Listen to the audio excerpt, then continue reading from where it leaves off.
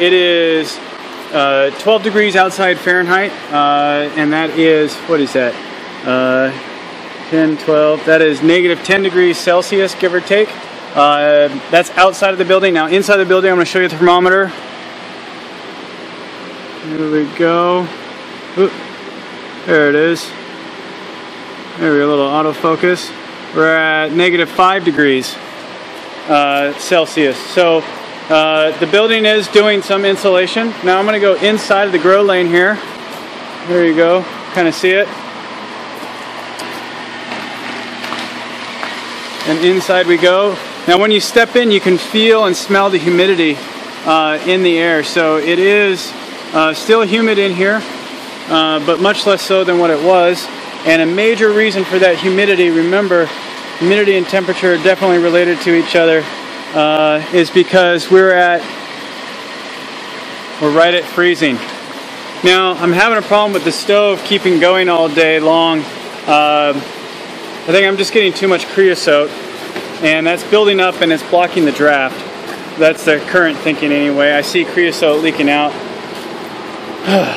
Time is against me though, everybody. I know there's going to be lots of recommendations. It's just how in the world do I solve the problem in a timely manner?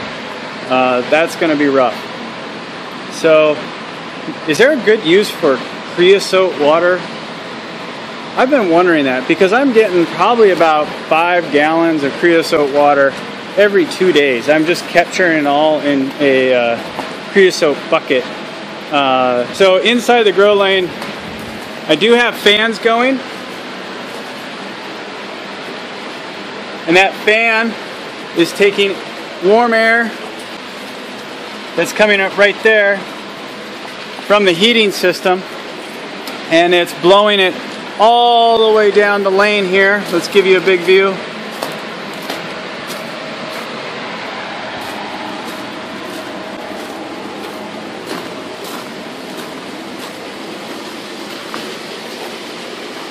Wanted to show you, we are moving the microgreens over to this lane, as I talked about in a previous video.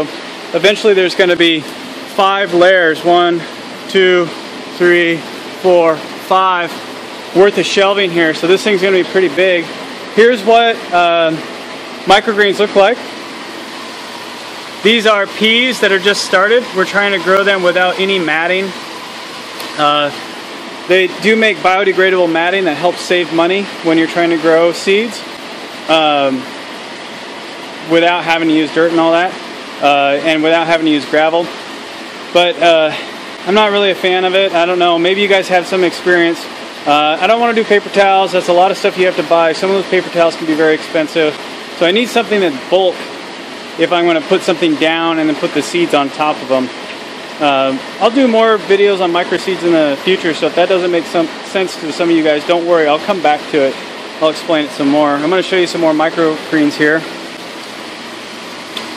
This is radish. Again, this is an experiment where we're just playing around to see how the microgreens grow without having any bedding or any matting to grow on. Now here's another experiment. This is our primary way of doing microgreens. We don't have any dirt. We use the hydrostone clay, and you can actually see little dots and all that all around. That's the seed. There's seed growing right there. Now some of this has little white stuff on top of it here. There we go. It looks like mold, right? For all of you just getting into microgreens, that's not mold. Those are seed hairs. They're actually sprouting. It's kind of like a root system on a root system. It helps hold everything in place. When I first saw it, I was freaked out. I thought, oh my goodness, we have mold everywhere. We're going to lose everything. But in reality, it's not. It's just natural. So you just normally don't see it because it's underground. So anyway, if you have that problem, the little root hairs, don't freak out like I did. And I want to show you that even when it is really cold in here, check that out. Boom. Yeah, that's pretty nice. Those have been growing for a while. They're over mature. They're not microgreens anymore. They're actually just turned into normal old pea shoots. Those are peas. we're just kind of letting them go. We're going to eventually make a salad out of them. I'm not a big fan of peas, but I'll tell you what, the microgreens actually taste pretty good. They taste just like peas. Oh, somebody had a question, what are microgreens? Well, as you can see here, those are all just pea seeds. And microgreens are simply the first shoot and leaf.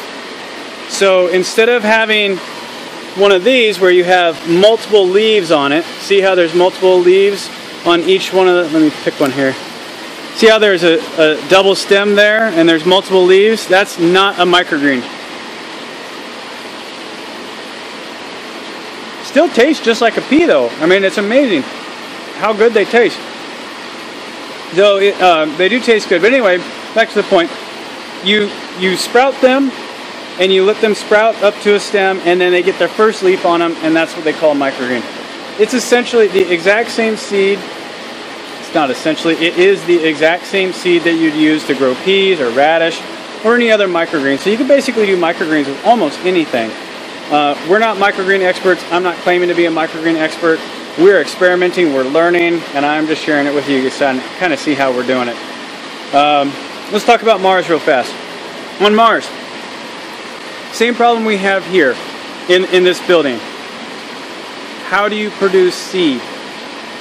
With microgreens and here on Earth, we can call a company, we can go online to a company, which is what we do. We tell them how many pounds of seed, what type, and they mail it to us. Now behind all of that is this huge logistical chain where they are having fields upon fields of growers, growing plants, letting them sprout, harvesting the seeds. That's a giant operation. So there are hundreds of seeds in here. Now each one of those will produce microgreens, and those microgreens are worth up to $24 per pound, and that's why we're doing it. We're trying to finance this operation through our microgreen sales so we can continue to expand and figure out this technology and help bring sustainable food and energy to our local community.